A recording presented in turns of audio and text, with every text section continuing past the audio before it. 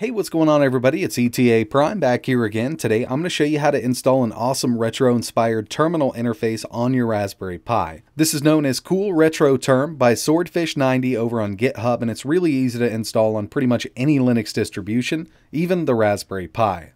So if you're not familiar with terminal, we'll just take a quick look here. Very basic, plain Jane, get you by, does everything you need, nothing fancy. You can modify the colors here. We can go to edit, we can zoom in, we can zoom out, and that's about it. I mean, it works for what it's intended for, but we can get a much better looking one. We'll go up here, System Tools, Cool Retro Term.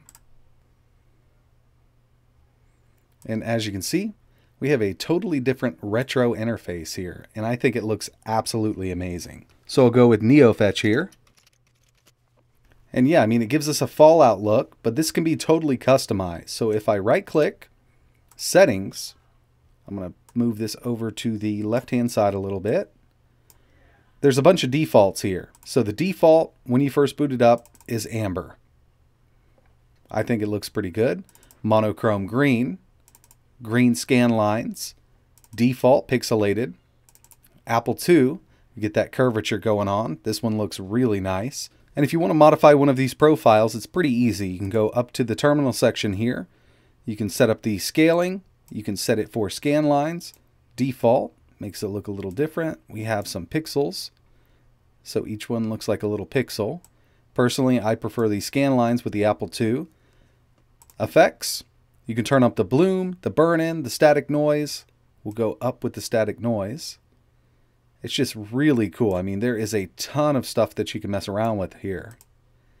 And we also have an advance. Affects FPS, sitting at 20.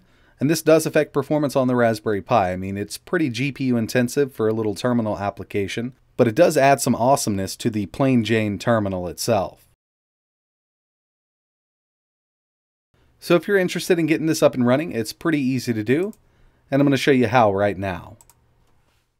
So I'm running Raspberry Pi OS, previously known as Raspbian, so we're going to need to do this for Debian. And if you're using a different operating system that's based on Debian, this is also going to work. I'm pretty sure this would work with Ubuntu also, because there are instructions in here for Ubuntu operating systems. Links for everything mentioned in this video will be in the description, and I do want to give a big shout out to Swordfish90 for doing this. This is absolutely amazing.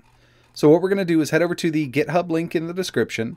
We're going to scroll down, and like I mentioned, we're on Debian.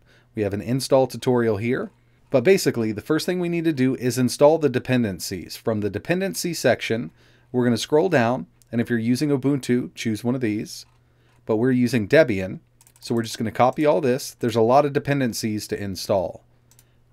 We're going to paste it right into the normal terminal. This part will take about 2 minutes if you don't have all of them installed already. Now we need to scroll down a little bit more, and we're going to find the compile section. So the first thing we need to do is get the clone for Retro Term.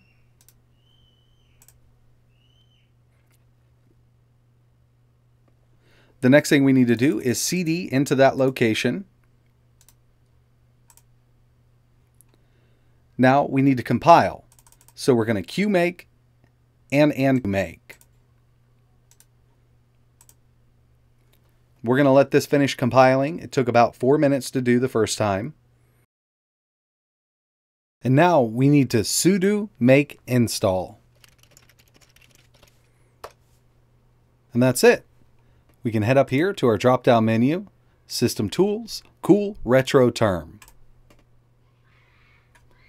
And it's installed, ready to go.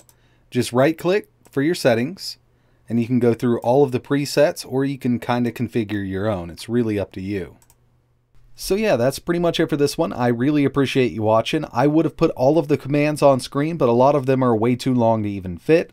Your best bet is just to head over to the GitHub link in the description and copy and paste. The only thing that's not listed there is the last step, sudo make install.